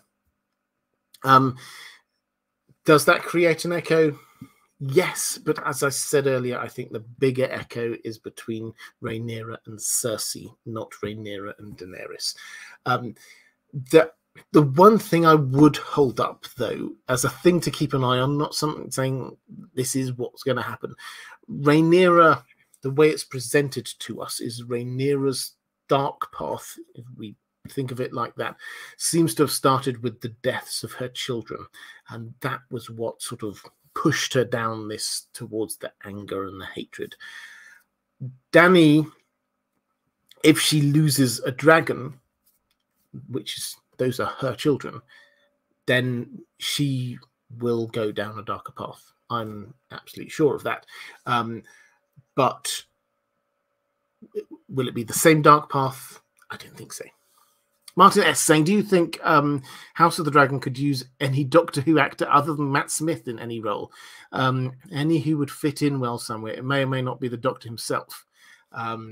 Well, I'd love Christopher Eccleston to get a job somewhere doing something. I think he's a fantastic actor and cruelly overlooked for many, many jobs for quite a few years. I'm just trying to think of it. I could think of something that Peter Capaldi could be doing in House of the Dragon. I think this is one I'd love to throw open to the chat. I'll come and have a look in the chat. Can you think of any Doctor Who, other than Matt Smith, any Doctor Who actors who might work really well in House of the Dragon? I'm just trying to match up people to... I don't think any of them work really well as being Craig and Stark. Okay. Let's leave it to the chat, and I will come back to that. That's a really interesting question, Martin. Thank you. AK Channel TV asking, will they keep the Magor nickname in the show? I think they probably will. They won't linger on it, would be my guess, because then they'd have to explain who Magor is. But yeah, I think they will. Why not? They're actually, the thing we always have to remember is that they've got not much source material here.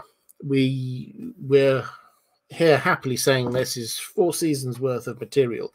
Let's not forget that the first book of A Song of Ice and Fire was turned into 1 season of a TV show. We are for the Dance of the Dragons, adapting a couple of 100 pages, something like a quarter of that volume for not 1 season, but 4 seasons. So we are having to expand out from the source material here. So when they get source material, more often than not, when they have it, then I think they'll want to use it. Trained Surfer saying, perhaps Peter Capaldi would be good as the Shepherd. Oh, I like that. That would be an excellent, I think he would be fantastic as that. Charis Ballerina saying Shooty Gatwa is one of the Velaryon Dragon seeds. Yeah, that's a really good one. Uzair Ahmed saying Jenna Coleman could play as someone. Yes, she could. I'm trying to work out whether Jenna Coleman would work well as a Black Alley, perhaps not.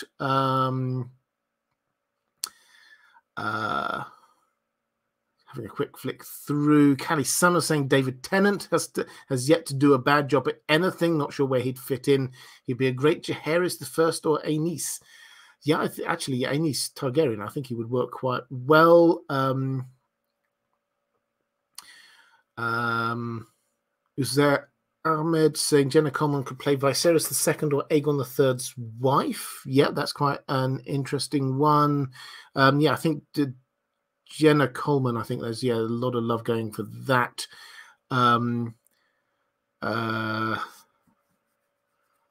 Okay, there's some good questions in there. Mandip Gill for Nettles would be lovely. Yeah, that would be a really interesting casting. I'd like that. I'll come back to this. I'll have another look at some of them. I'll answer another question and then come back and say keep those suggestions going. Colt Foster saying, my question today is about my own sanity, as it seems like I'm the only person who has the opinion that Jacaerys, Lucerys, and Joffrey are the legitimate heirs of Laenor Velaryon. To me, the thought of this continent-wide civil war that leads to the eventual downfall of Targaryen supremacy would be made all the more poetic and tragic if it really was just the ego of a handful of people trying to put specific people into power. Reminds me of how many lives were lost in the Great War, enlarged to the egos of George V's Nicholas II and Kaiser Wilhelm II. Am I crazy here? So are you crazy thinking that the Jacaerys, Lucerys, and Joffrey are the legitimate heirs of Laenor? I mean, perhaps. I think the overwhelming evidence is no.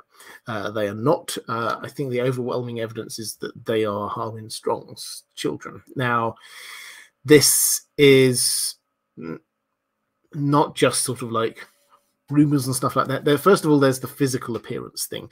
They actively looked like Harwin Strong. Not just that they were missing the Targaryen features, but they had the Strongs have like we're told sort of like a pug nose. They've got the brown hair, broad shoulders. They had all of those kind of strong features to them. So there's that. Secondly, there's the fact that Rhaenyra clearly is gay. And thirdly, the fact that we're told that they hardly spent any time together. So the chance, the opportunities for them to be making babies were minimal. So I think, given the fact that nobody really seems to doubt that Harwin Strong was Rhaenyra's lover, it seems a pretty open and shut case. Now, does that make it 100%? No, absolutely. So you're not crazy to think that there's a possibility. It's just that all of the evidence we have suggests that that's what was going on. Let's have a quick flick through. So John Potts saying David Tennant can do dark characters. And Jessica Jones, you pointed out, yeah, the Purple Man there was as good a performance as I've seen from David Tennant, it has to be said. Jenna Coleman being Ali suggests reflective rambling. Agree Weirwood saying Freema Agiman as Rhaenyra Targaryen. Yeah, that would be really interesting. I'm a big fan of Freema Agiman, actually. I think she's a great actress. I'm now just trying to think of Karen Gillan. I think there's a character, and I'm struggling to think of who this. There's a character in my mind I know who Karen Gillan I think would be excellent for, but I'm having a mind blank. But I think she would be great in this world. Anyway, let's go to a question. I've got 3 more questions from my patrons, so now is a good time to drop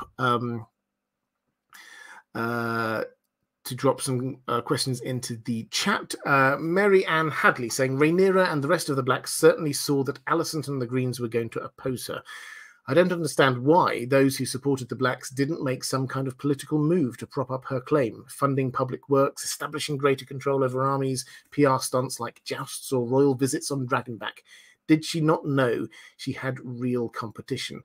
Pardon me. I think this is really interesting. It's one of those things that, because with hindsight they should have done that, and I think you're right. They should and probably could have done that, but this probably shows what a bit about their character. So what we're talking about here is Rhaenyra herself and Daemon, really, and maybe there was an arrogance, an entitlement there. Maybe there was something about their characters that thought they don't need to do that. That's not really, I'm the realm's delight. Of course, people love me.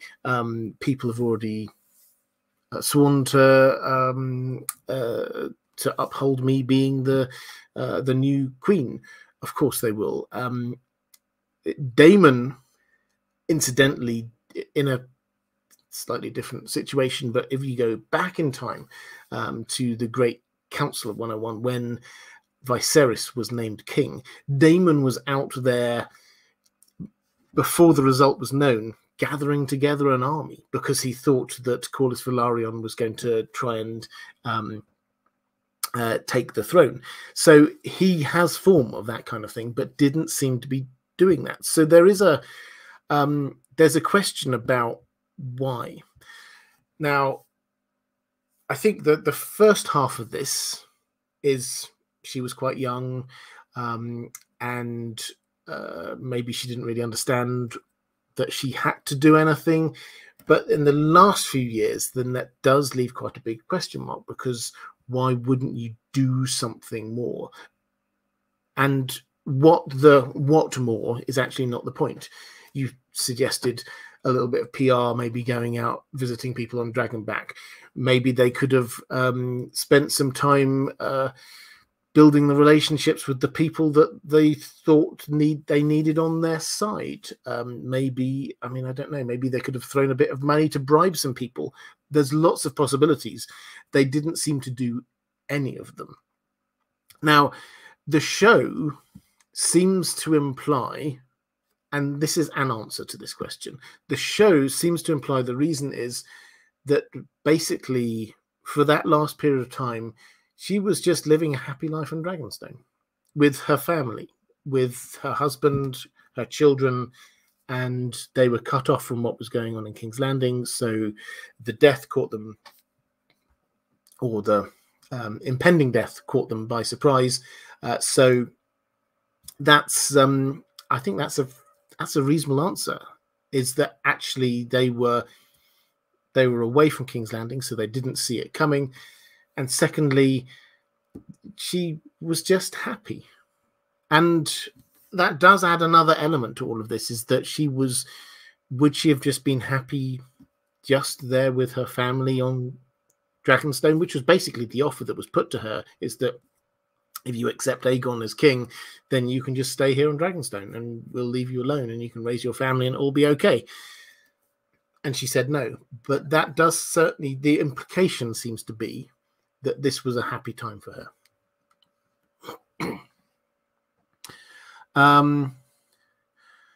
Reflective Rambling saying Karen Gillan is too tall for Rohan Webber. Yeah, I mean, simply on hair color, I think that that would work well, but yes, far too tall.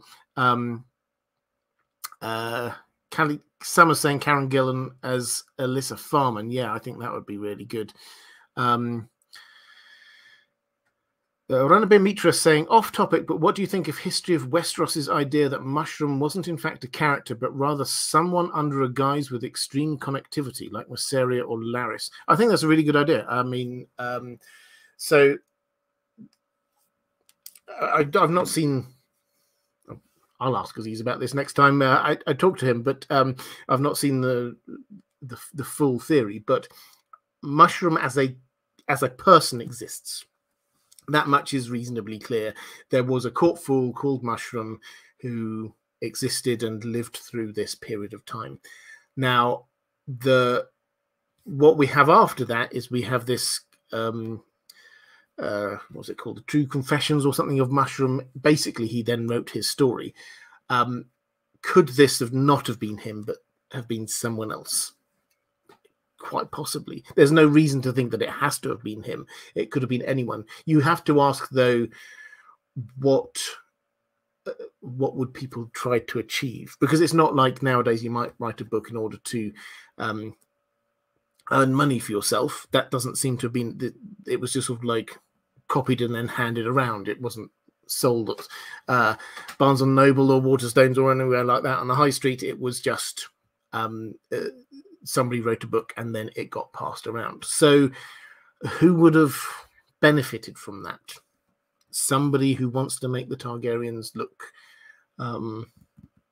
foolish, lustful, not right to rule. If anyone, and just tinfoil theory, if you say someone else wrote it, maybe it was a maester. Let's go to. I had a few more questions in the chat. Kais Ballerina saying, why did Mysaria tell Rhaenyra about a relationship between Daemon and Nettles? Did she know she'd freak out? Why would she freak out? Did neither know that Daemon philanders? Well,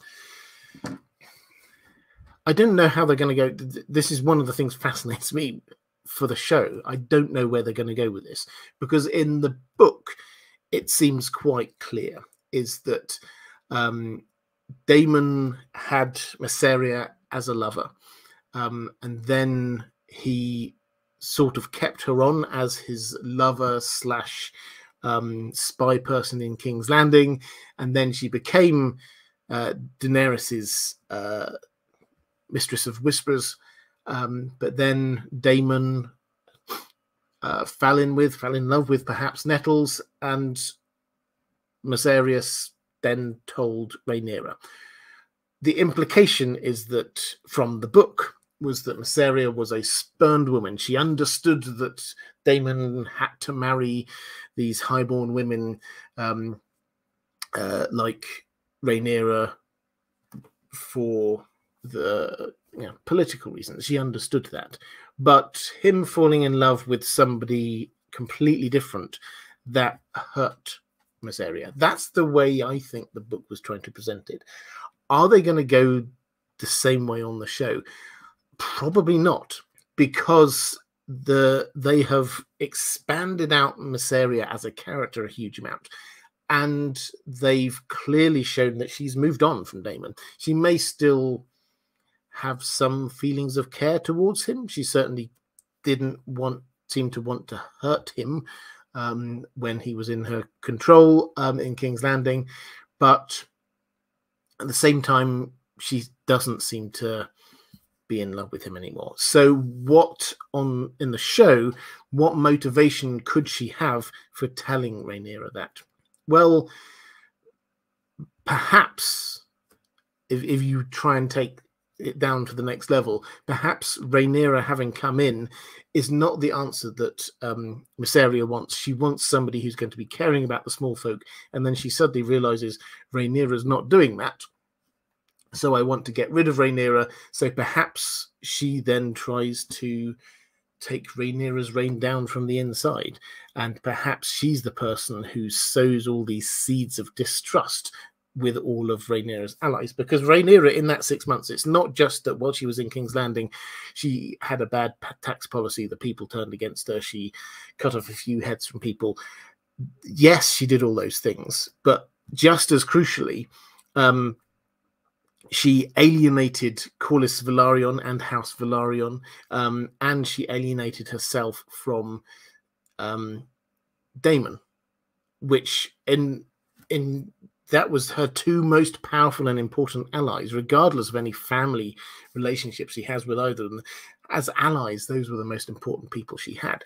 So if she did cut them off because of what Messalina said, it's because Messalina was trying to get rid of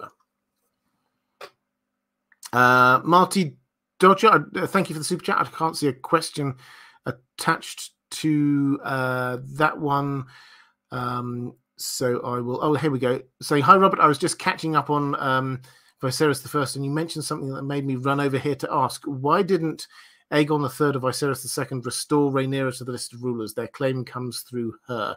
Yeah, so I sort of touched on this a moment ago. Actually, it's interesting that they don't, and we're not told we're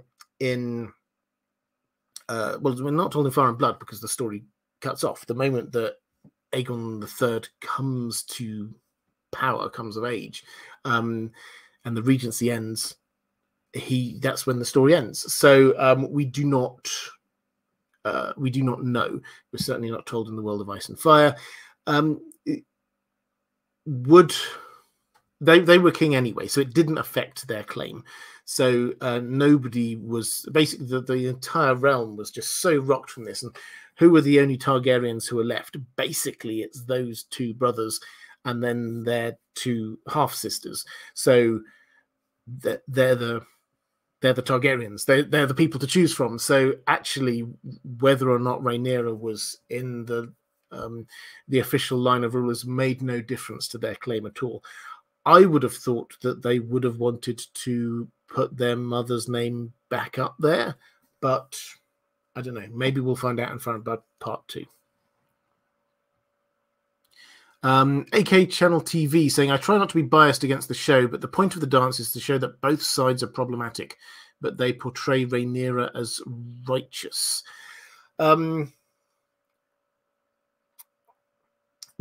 So at this stage, we should be, from the books, we should be thinking, well, Team Green are clearly in the wrong here, and we're sort of on the side of Team Black. But very soon we should get to that muddy position that you're talking about there, is that everybody's in the wrong here. Now, how exactly they get around blood and cheese, we'll have to wait and see. I do have my theories about that one. But even so, what Rhaenyra does when she's ruling King's Landing and a few other things that happen makes you see Team Black not in such a rosy light. I do not think that all the way through this, it's going to be such everyone looking good all the time. I think these characters are going to become more grey. But what they did, I felt on the show, was at this point in the book where they're thinking that what Team Green did is pretty unjustifiable. They basically just wanted power. But they on the show, they've tried to give a little bit more context for it. The thing with Alicent hearing Viserys' dying words and misinterpreting them, that wasn't in the book. That's not that's not what was going on there. But it's very clear that on the show, we may disagree with her, but we can understand why she thought that. And we see a lot more of her character to make her appear a lot more easily relatable to. So, and even Aemond, who in the book comes across as really quite a horrific character, on the show, there have been a couple of moments of uncertainty, sadness, when he lost control of Vhagar, when Vhagar killed Arax. The camera looks at Aemon's face, and for just a moment, there's this horror there.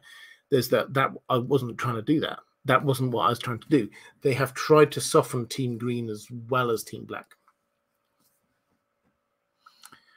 Caius Ballerina saying, how did keeping DNL in Essos so long change Rhaenyra's relationship with her stepdaughters? And this is Daemon and Lena. How did it change Rhaenyra's relationship with her stepdaughters and sort of in-laws? So she had a good relationship with Lena. I think I do buy into this idea that Daemon, as they did on the show in the book, that Daemon and Rhaenyra's relationship, as weird and toxic in many ways as it is, it was established at a very young age and carried on regardless of periods of time when they were not together. So I think that did not affect much. So I don't think this will have affected hugely that side of things. But you're asking about the relationship effectively with the in-laws. The fact is, so the Velaryons were in-laws for both of them. So that I don't think affected much. Then Daemon's children, we don't really hear about it, but she was clearly happy enough for them to be betrothed to her own sons. So I think coming round to that, it didn't affect it huge amounts. Caius Ballerina saying, why not have an affair with a Velaryon-looking man?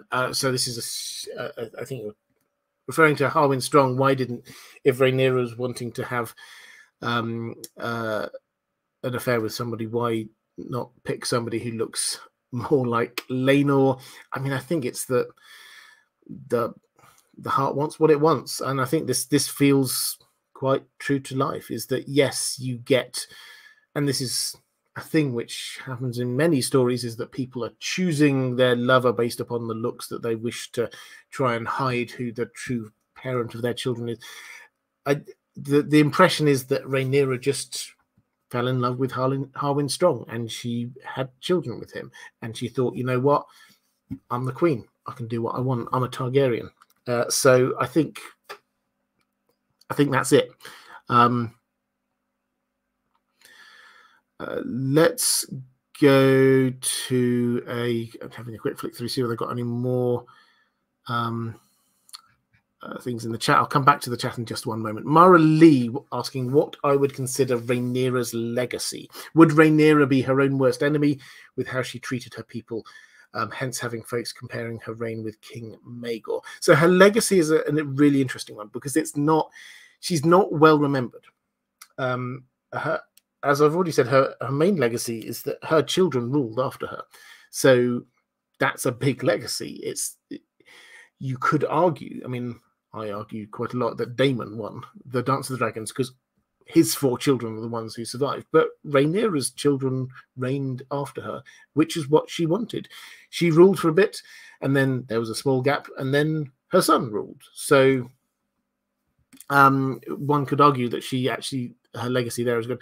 But in terms of how she was remembered, I'm just going to have a quick flick through. This is on the wiki, which is always a good place to go. But there are a couple of quotes from A Song of Ice and Fire about Rhaenyra, which I think show how her legacy. She is remembered by, pardon me, by the ruling class of Westeros, and she is used as a justification for certain things. So this is Arianne Martell to Aris Oakheart when she's trying to persuade him, basically, that he can decide who should be ruler. She says the first Viserys, that's the Viserys we know, intended his daughter Rhaenyra to follow him. Do you deny it? But as the king lay dying, the Lord Commander of the King's Guard decided that it should be otherwise. So Rhaenyra herself should have been queen, but then somebody else was there stopping it. So Arianne is using Rhaenyra as a moral example to try and push somebody towards what she wants them to do. Stannis, when talking to Davos, also says this. Traitors have always paid with their lives, even Rhaenyra Targaryen. She was the daughter to one king and mother to 2 more, yet she died a traitor's death for trying to usurp her brother's crown. So he is using this as an example of her being a usurper, which is a completely different way to how we kind of interpret her reign. But for him, he's thinking about his own brother trying to usurp his claim. So he's trying to show traitors die. So what is Rhaenyra's legacy? People remember the story and then use it for whatever purpose they want. That's her legacy. She's not remembered well by the people of Westeros, but they're happy to use her story as a justification for whatever point they're trying to be making, which is a very George R. R. Martin way of doing these things. JD Finity in the chat saying, not Rhaenyra related, but I've missed your last few streams, so I hope it's okay. Why do you think more of Jaehaerys' children that survived childhood didn't claim dragons, along with Emma Arryn? Well, there weren't that many, is the short answer. The amount of dragons expanded hugely towards the end of Jaehaerys' reign and then into Viserys' reign. That's when the dragons started appearing. So there weren't huge amounts to start with. Now, why didn't some of them just didn't want to? Some of them were waiting. So Arya seems to have been waiting to claim the dragon that she wanted to claim.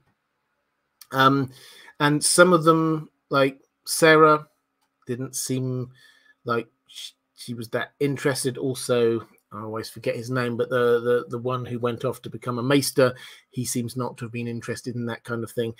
Quite a lot of Jaehaerys' children died very young. So it's, I think it's a mixed answer, is the short one. We certainly had 3, he says, 2 of his children and 3 grandchildren all claimed dragons. So it's not like there were none. There definitely were some, but yeah, it's some decided to pursue other things. Some did not survive old enough until they were old enough. Some were waiting, and some did claim dragons. So I think that's the sort of the short answer. And I've got one more question from my patrons. Then I will flick through the chat. Lady Pushkin's saying, "Hi Robert, is it possible to have an open Winds of Winter live stream, please? I think it will be this year." I always hesitate to say when I think the Winds of Winter will be, so I will not predict now. An open Winds of Winter live stream, yeah, we'll do one of them at some point. This year, I'm very happy to do that. Also, we will do one. I did one when I finished Game of Thrones. I will do another open Q&A about A Clash of Kings, which I'm very close to finishing my re-listen through. So we'll do that in a few weeks' time, I think, as well. But let's have a quick look in the chat. Do you think Aegon III was a good king? This was Ahmed saying, and was he a better king than his grandfather Viserys I? Well, we haven't got all the details on Aegon III, but the impression seems to be that the main figure around there was Viserys, the main figure around that time, the brains of the operation. We haven't had that bit yet of Fire and Blood, obviously, because they cut that off. During his time, the dragons died out, and this is what he is remembered for. Is that his fault? Almost certainly not, or at least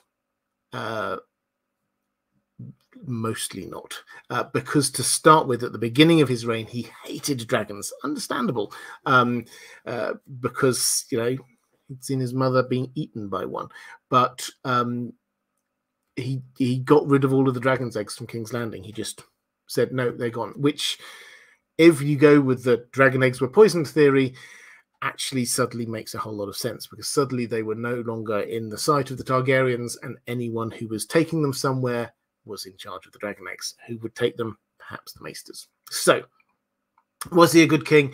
We don't have the evidence to say it. Either way, he certainly, during his time, what could have been potentially the end of the Targaryen reign, they pulled through. It's worth, just at a macro level, just I think thinking about the fact that this is a huge shift.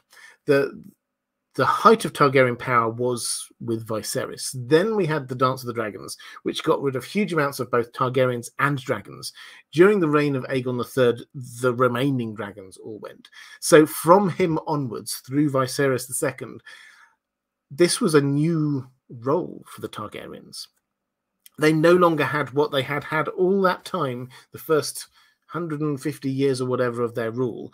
They had the dragons. And so if anybody opposed them, they would just fly there with a dragon and burn them. It was brutal but effective. From Aegon III, Viserys II onwards, they didn't have that. And so they had to change what it meant to be Targaryen rulers.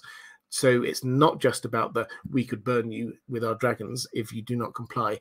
Actually, you had to rule with some degree of consent. So who's in charge of that shift? My instinct is that that's more Viserys than Aegon, but it was quite an important moment in Targaryen history.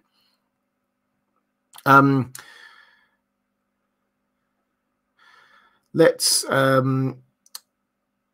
Bobo String saying it's way past bedtime over here. Well, thank you for staying up late. True Yellow Dart saying Viserys II was technically only king for a year, but really was ruler for many, many more. Yes, I'm really looking forward to reading more about him whenever we do get Fire and Blood Part 2. Reflective Rambling saying, did Robert notice my random suggestion for the next landmark reward while I was gone? No, I did not. I will see if I see it. Andrew K saying, personally, I see Rhaenyra seeing herself as the exception rather than the champion of female claimants overall. Even in war mode, decisions overlooking elder female heirs undermine her own claim. Yes, absolutely. I think I would agree. She never gave the impression of saying this changes the rights of succession. It was just but this is me.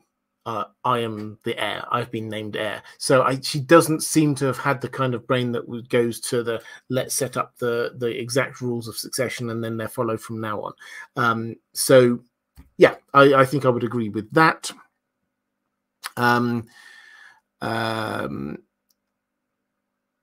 Let's quick flick back through. I can't see this suggestion from Reflective Rambling, so apologies for that. That will have to wait until next time. Next week, I will be doing one more on this. We will be looking at Aegon II. Before I think we'll then move on to, we'll probably have a Lord of the Rings live stream in a couple of weeks' time. But next week, we will look at Aegon II, who does not come out well so far in House of the Dragon Season 1. It has to be said, there are a few different changes to the books, but he doesn't come well in the books either. So it'll be quite interesting to see how they develop that character in the show, whether they do try and make us more sympathetic towards him. I don't think they've tried to make us sympathetic towards him yet, but they have tried to show us a few other angles to his personality, let's put it that way. So that's what's happening next week. I've forgotten to say, moderators, thank you so much. You do an amazing work. Thank you. If you are there in the chat, could you please show a little bit of love for the moderators? They keep the chat a safe place for everybody to be just expressing their opinions freely. Patrons, thank you very much. If you wish to support this channel, the best way to do that is through Patreon. There's a link down in the description. The other thing I will just plug quickly is my other channel, the new channel I'm setting up, IDG Live. I mentioned it a little bit earlier. As of May, these live streams are going to be moving over to there. I'm excited by that new channel. A lot of live content, a lot of short form content, more interviews, live streams. That's all going to be happening over that channel. There's a link down in the description, and in a moment, right in the middle of the screen, is going to be appearing a link to that. If you want more videos, appearing somewhere here is going to be a link to that. Okay, that's all for this time. Thank you, everybody. It's been a fantastic little chat. I will see you again next time. Take care.